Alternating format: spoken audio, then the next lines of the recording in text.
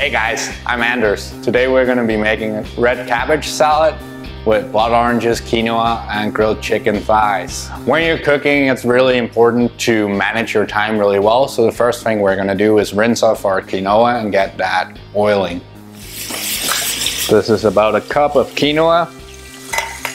I'm going to rinse it off, put it in a small pot, and put about a cup and a half of water in it. An important detail when you're boiling stuff like quinoa and rice is to add a generous amount of salt to make it actually taste of something. Then we're gonna go on to our chicken thighs here. I like to use boneless, skinless chicken thighs. They're super easy and, in my opinion, more delicious than chicken breasts. They also have a little bit more fat. I'm gonna marinate them in this paste that I made out of half a tablespoon of garlic powder, half a tablespoon of chili powder, 2 tablespoons of paprika, 2 tablespoons of ground cumin, and a little bit of olive oil.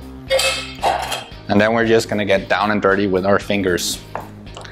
There's also salt in this. If you choose to marinate it and let it sit for longer, I would wait with the salt, since it drags out liquids from the chicken. But since we're just gonna cook it immediately, I add salt into the marinade. Set that aside. Heat up your skillet. I like to use cast iron. In my opinion, that's the best generator of high heat for this kind of thing. So another option would just be throwing it out on the grill if you have that. That's really good as well. Cool. While the skillet is heating, we're gonna take our red cabbage, just half and quartered it. We're gonna take out the stem, and then we're gonna slice it thinly.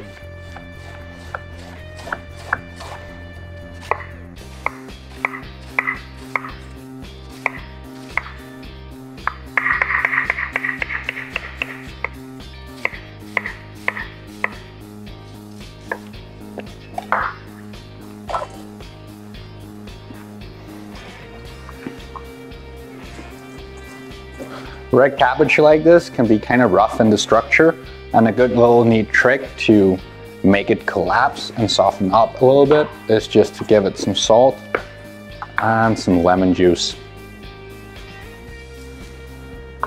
Then we're gonna take our peppers, tops and bottoms off, light insertion, and then we're just gonna slice down and around. Just give it some water, and the seeds are out.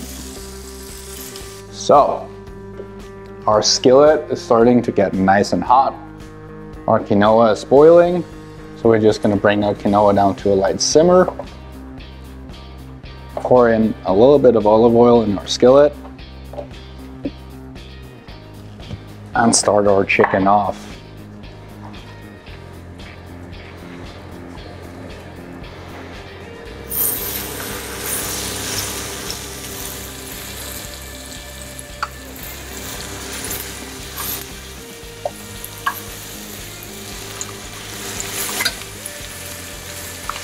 I have 6 thighs in total.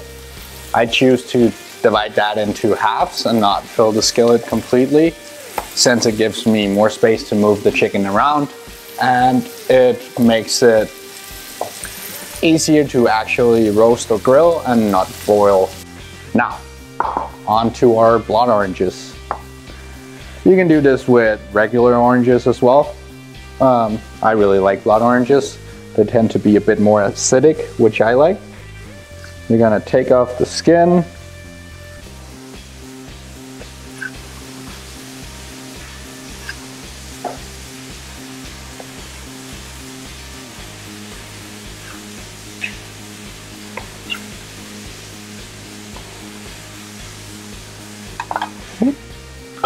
And check if you've gotten all the white parts off.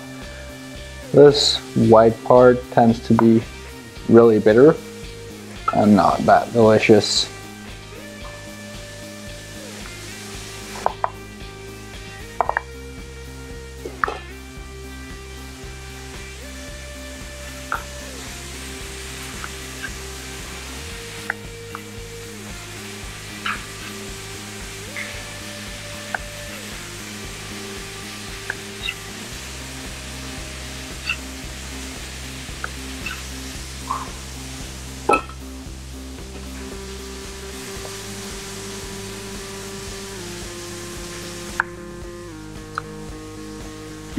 split it into halves, then into quarters, and just slice it down.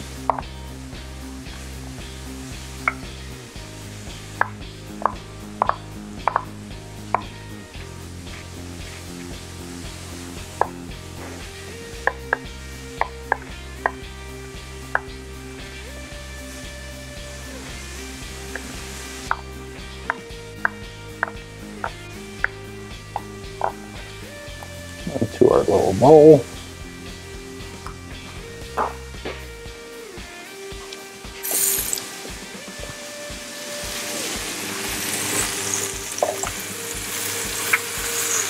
Now it's about time to turn these fellas around.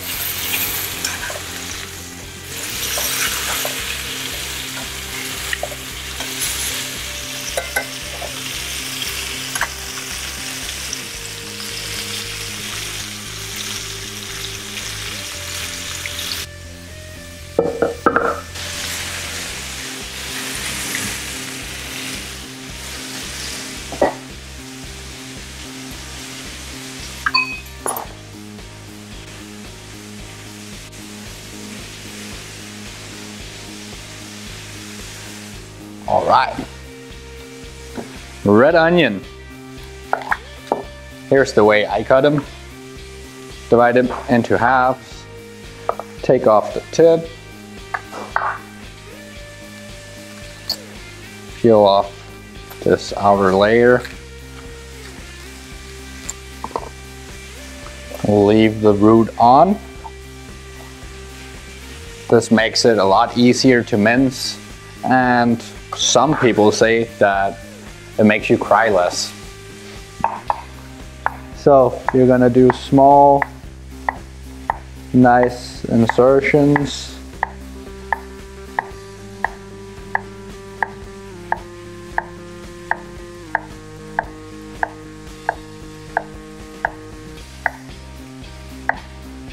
All the way down.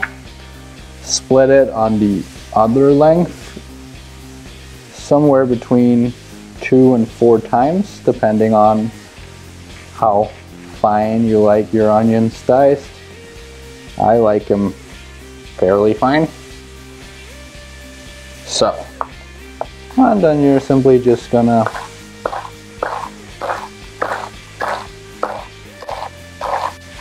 slice all the way down. Throw that into blood oranges.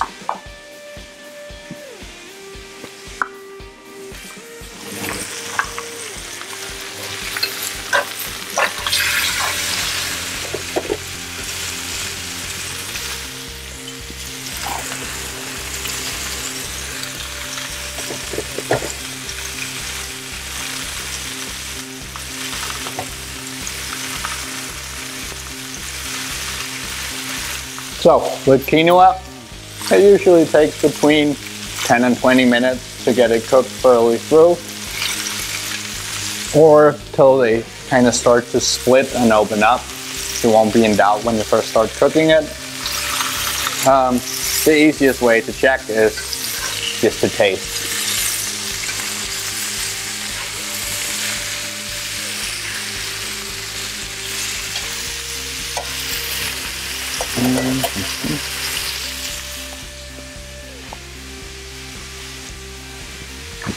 Onto our parsley. I usually take the rough part of the stalks off.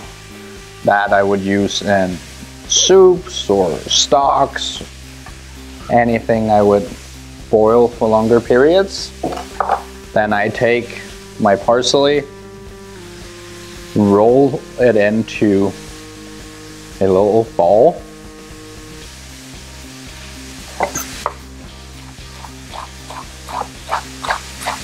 Slice it into strips. And then go the other way.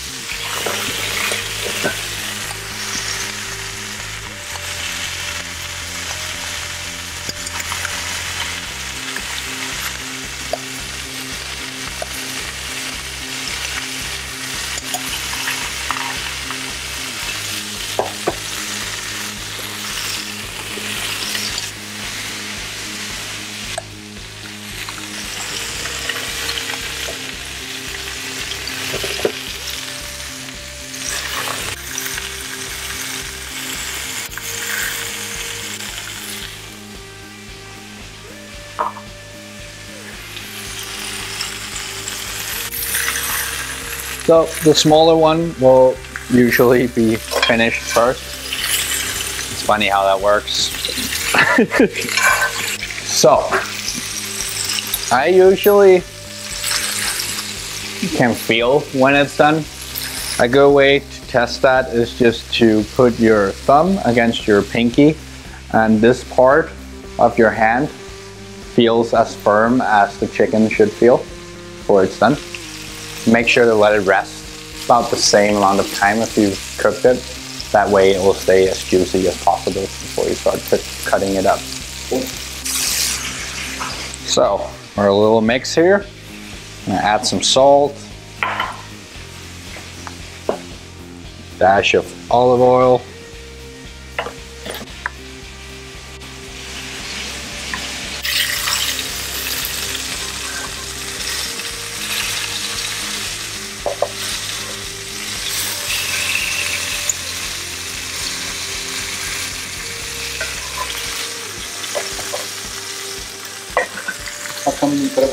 so this is a neat little trick. As you can see here, this chicken thigh is a lot thicker on one side than the other. So leaning it up against the edge of your skillet and just letting the thicker side get a heat saves the thinner side from getting all dry and overcooked while you're cooking the thicker side to perfection. So again, tiny bit of olive oil. In my cooking, I tend to use quite a bit of butter or olive oil and stuff like that, and therefore I rarely add fatty things to my food, such as nuts or avocados. Nuts and avocados are great sources of fat. So is olive oil. I just choose to use olive oil instead. As you can see here, the quinoa has started to split and get white in the middle, and this is a great clue that it's almost done.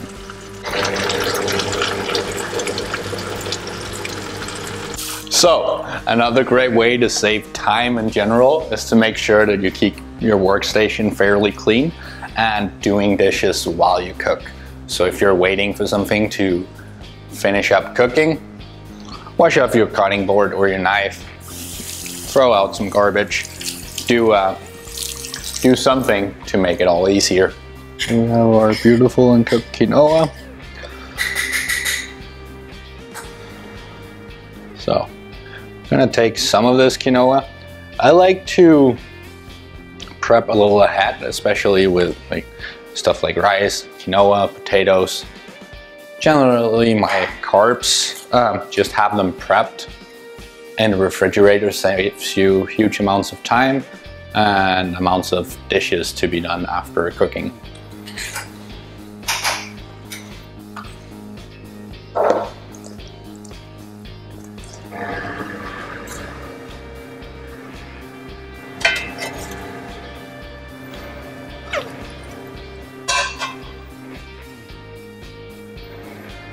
So start by plating your mix of cabbage, quinoa, and peppers.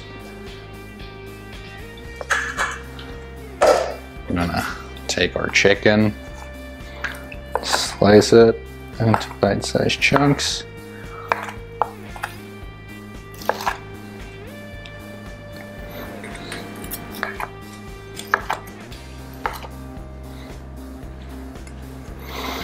Usually about a thigh and a half is around 40 grams of protein, which is a decent amount for pretty much everyone to have at a meal.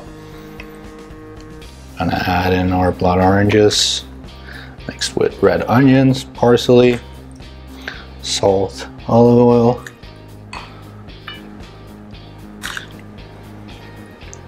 and dinner is served.